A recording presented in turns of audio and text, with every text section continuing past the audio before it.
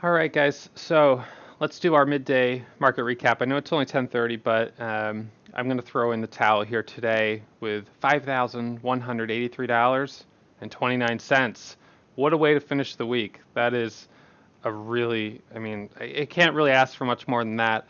I started the week on a really kind of disappointing note with a technical error that cost me 4,000 bucks, losing my internet connection in the middle of a trade.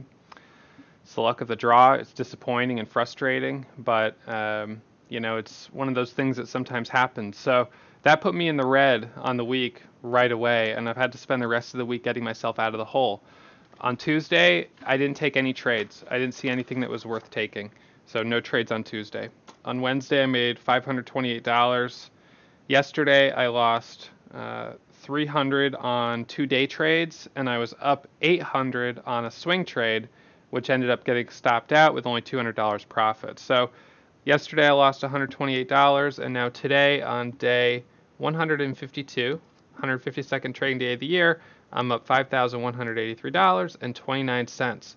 So remember yesterday when we talked about the importance of, number one, being patient, sitting tight, waiting for those A quality setups, and then when they come, getting aggressive. And that's what I did today. Now on RTNB, this is the stock. This is the only stock I traded today. I saw other things. I was thinking about trading UVXY, but I didn't. UVXY, of course, would be trading against the market going down. I just stayed focused on, looking for, just one good opportunity. And I said I might not trade today because I just, it's Friday. I haven't had a very good week. I'm getting a little frustrated. I might just not trade. And then all of a sudden, we see on the scanner RTNB hit at 942. And when it hit, I was like, it's $1.03. I don't know. And then I saw it go to $1.17, and I was like, okay, well, hold up. That's going from $1.03 to $1.17 is significant. That's a pretty big move. So I was like, okay, this thing is moving quickly. I need to pull it up. I pull up the chart, and the first thing I see is this beautiful daily chart. This is the daily chart of my one of my swing trading setups, which is buying stocks that are weak off the low. This is the same setup we took on meat yesterday. You can see meat here on the daily chart. Now meat was a great trade at 51 with 4,000 shares, and it moved up to 70. So I was up 20 cents, 800 bucks. That's a solid trade. Maybe I should have taken the profit halfway there or something. I thought, though, that it had room to keep going. So anyways, I love that setup. It's the same one we traded on ZYNE last week on this day here, and then this is the one that we saw as well. So when I saw that on RTNB, I was like, we got an A quality setup, daily setup. Now that's in contrast to when I see a stock hit the scanner and I look at the daily setup and I'm like, I don't see anything because it's cheap and I don't like the setup, and that makes me just not very interested. So once I saw that setup, I was like, I love it. This is exactly what I look for. I'm going to try to jump in. I saw a little micro pullback right here under 120. It popped up to 124 and pulled back just for a second. And I'll show you guys, let's see, the screen here. So that was that little pullback, and I saw that and I was like, you know what? I just got to jump in, and I can't be afraid to be aggressive. So let me just drag this up here. And this is halted again right now at, let's see, it was halted at 194. It's still running. I mean, it's still showing a lot of strength. So we'll keep this on watch even as we're doing this midday recap. But in any case, I was like, this looks good, so I jumped in. 5,000 shares at 120, 5,000 at 122, and another 5,000 at 125. So, I stepped up to the plate on this one, and you know what? This was risky in a sense because you guys may remember one of the last times I stepped up to the plate like this on this price range. Let's see. I'll switch this around. The last time was... Oh, let me scroll up a little bit. That's right. It was BDR. BDR. And what happened was on this one, I jumped in at 117 with 15,000 shares. 117. It pops up to I don't know, 129, and then it drops. And it dropped fast, and I lost $7,000 on it, and I was not happy. I was very frustrated. And the reason I was aggressive on that was because just earlier in the week, we had seen an awesome setup, just like RTNB that we see today. And RTNB looks like it's going to be halted again. This thing is just going parabolic. I'm not going to beat myself up for taking my profit on it because remember what happened on DGLT. It squeezed up, and then what happened? It got halted on a T12 circuit breaker pending, and basically they want news from the company. The SEC wants news from the company. Why is your stock up 300%? I don't want to get caught in RTNB, even with 3,000 shares. I just don't want to get caught with $6,000 that I'm holding now until it resumes. DGLT's got a lot of people trapped right now. There's a lot of people that are long and short this stock that can't get their money out until it resumes. So I'm going to take the approach of take the money and get out of the way. I'm going to be, one of the first ones in with a really good average, and I'm not going to overstay my welcome. I'm going to be quick to take my profit out of the market, and now I've got $5,000, and I'm going to protect it.